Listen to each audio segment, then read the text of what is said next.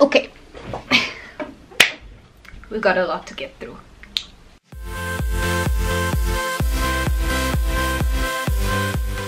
What's up guys, and welcome back to my channel. And today we are doing a pretty huge haul because I got a whole table full of makeup right next to me. So today I'm going to be doing a Sephora haul with you guys. My parents came back today from Europe. They went to Europe for a month, and obviously all over Europe there are Sephoras everywhere, and we got a lot of stuff. So today I'm going to be sharing with you a huge haul on all of the makeup. I've got eyeshadow, foundation, highlighters, setting sprays, eyeliners. It's like there's a lot here. Without further ado, let's jump straight into this video because I have a feeling it's going to be a long one. Let's just start with all of the Naked Urban Decay shadows. So we got a few eyeshadows. First we have the Naked Urban Decay Naked Heat palette. We got this one. Jeez, they really pack. Oh, there we go. Oh, it's so pretty. Okay, so that is the first palette, and then we also got our hands on the Naked Cherry palette, which is more of the berry tones. Then next, I know that the Naked light, there we go. Okay, so I know that the Naked Urban Decay Naked 1 palette, they discontinuing it for like ever, so that's another one that we picked up, and this, I guess it's a collectible now because they're discontinuing it completely. And the two other Naked palettes is Naked 2 and 3. Those are the first few palettes that we got from Sephora. Next up is the Urban Decay Back Talk Eye and Face palette. This is actually really cute. I'm gonna come closer. So yeah, this one is actually really cute. It's got your face palette over there and then your eye palette over there, so it's like it's a good travel thing. And I just want to see this highlighter. I need to see this highlighter. Ooh, pretty. The next Urban Decay palette is that I'm really excited about this one because this has been talked about so much when it came out, and apparently it's such a versatile palette to use, and that is the Urban Decay Born to Run. I am obsessed with this packaging. It is so pretty and like it's unique, you know, and it's nice and heavy actually. Okay, so it looks like that. I'm excited to use those palettes. Then another product from Urban Decay that I picked up was the Urban Decay All Nighter Pollution Protection Spray Environmental Defense Makeup Setting Spray. So, oh, it's got like a double cap. Ding, ding. I don't know. So there's the Urban Decay All Nighter Liquid Foundation. Looks like that. And I really like the bottle of this. It just looks so pretty. So we got the All Nighter Urban Decay, and we got it in the color shade 6. We also got the Urban Decay Eyeshadow Primer Potion. I'm excited to try this out because I haven't had like a really good eye primer. So I'm excited to see if it actually makes a difference. Then we got two eyeliners. Yeah. The Kat Von D Ink Waterproof Liner and the Charlotte Tilbury Feline Flick. Now I'm going to move on to Fenty. Okay, so I got the Fenty Pro Filter Soft Matte Foundation as well as the primer. And I'm actually wearing this foundation today, and usually I always have a problem where the foundation looks nice on my cheeks, but when I go to my forehead, because my skin tone, my cat just chilling out looking at cars, but because my skin tone is a bit uneven on my forehead, you can always see like the flakiness, and my skin's also very dry lately. But this foundation, I feel like it adapts to your skin tone. It goes on so smoothly and so nicely, and the primer is so moisturizing. It really feels like a day cream on your face. The thing I got is the Fenty Beauty Kilowatt Foil. The packaging is really cute. Ta-da! So pretty, and these colors are so bright. Like, look at that. As a little gift from Sephora, we got the Fenty Beauty Mademoiselle Plush matte lipstick, and this is in the color Candy Venom. And the packaging of her lipsticks are just so cute and feminine, and this is so cute and small. It's so tiny. One more thing from Fenty is the matchstick in the color Truffle. This obviously for contouring. I'd like to see how much product you actually get in this. Huh, that much. But I'm sure it goes a long way. Like, you don't need a lot, and it goes a long way because, oh yeah, you don't need a lot of this. Next up we have, let's go to, I got the Too Faced Born This Way Super Coverage Multi Sculpting Concealer in 2 colors. We got Warm Beige and Natural Beige, and you get a lot of product in this, so this is actually gonna last like a lifetime.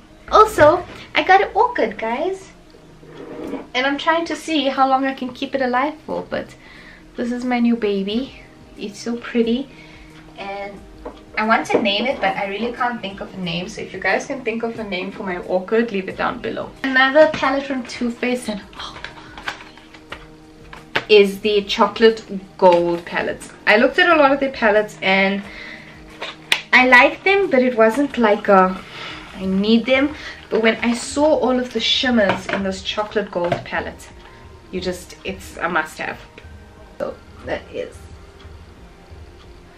Okay, so this here, I did swatch some of them when I got them. Let's just look at Chocolate Gold and Dripping Diamonds, and let's do a bright and New Money. Look at those colors. Swatching, but okay, ColourPop. I ordered a few things from ColourPop, and I got the Give It To Me Straight palette, maybe because it's so travel friendly. It's light and the colors are my like everyday colors.